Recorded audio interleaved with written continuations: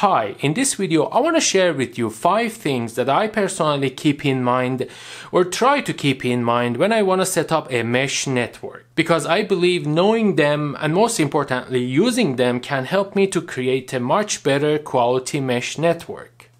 Number 1 is probably the most obvious one, and I talked about it a lot on this channel, but still very important. So in a mesh network that consists of routers or devices that are not the same as each other, I mean they're different models. For example, in an ASUS AiMesh network, which I can use different ASUS routers, it is best to use the most powerful one, most advanced one as the main or primary device, and the other one as the node or secondary device, because the main one is the one that is directly connected to the internet and is responsible to do most of the jobs. So if I use the other one here, then it is possible that I might be overloading this one while barely using the other one. Number 2, wired backhaul is almost always better than wireless backhaul, right? Not only is wired backhaul more reliable than wireless backhaul, obviously because wireless is very sensitive to factors such as distance, noise, interference, and etc., but it also could be a lot faster, especially with the availability of multi-gig Ethernet ports or even SFP ports in today's network devices such as wireless routers. Besides, this way the whole wireless capacity can be dedicated to the clients. And finally, using a wired backhaul can even help me to increase the Wi-Fi range. Increase the Wi-Fi range? How? Take a look at this. If the backhaul is wireless, then the routers have to be within the wireless range of each other, because if they're not, then they cannot connect to each other. So basically this is the effective coverage area of this mesh network consisting of 2 routers.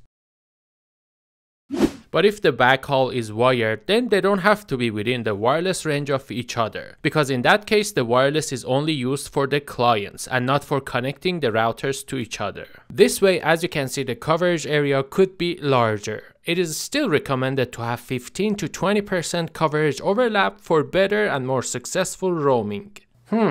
Okay, number 3. If wired backhaul is not feasible and it has to be wireless, then the best solution is to use tri-band routers, because this way one band can be dedicated to the backhaul and the other 2 could use their full capacity for the clients.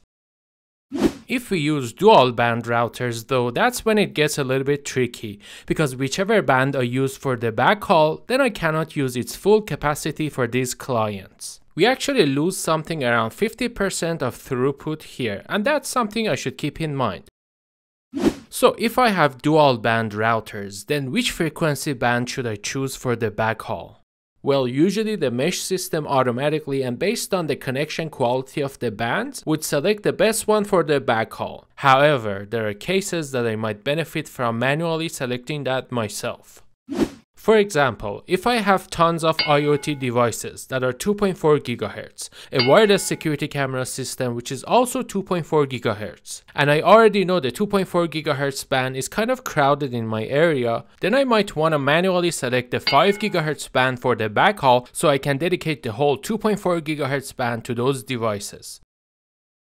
Number 4, I would try to minimize the number of hops between the clients and the primary router.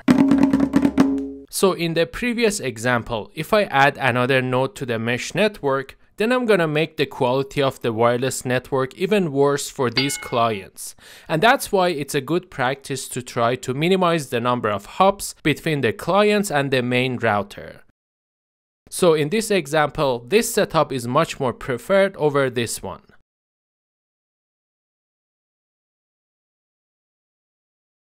Number 5. I never use any DFS channel for the backhaul. DFS channels are 5 GHz channels that are shared with radar. I actually had the weirdest Wi-Fi issue some years ago caused by DFS channels. I talked about it in that video. If you want to know more about DFS channels, definitely check out that video. After selecting the frequency band for the backhaul, either automatically by the mesh system or manually by myself, a channel should also be selected. Again, usually the mesh system would automatically select the least utilized channel, but I can manually select it myself too.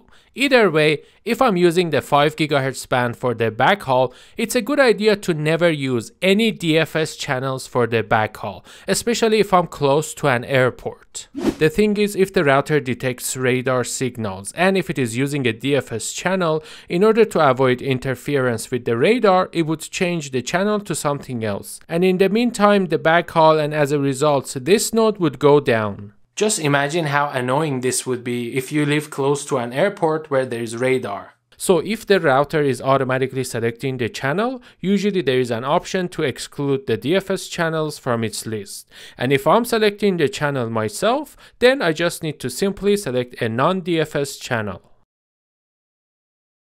Thank you for watching this kind of a short video. I hope you liked it. Give it a thumbs up if you did. Share it if you think others might like it too. And subscribe to the channel if you want to see more videos like this. Thank you again, and I will see you soon.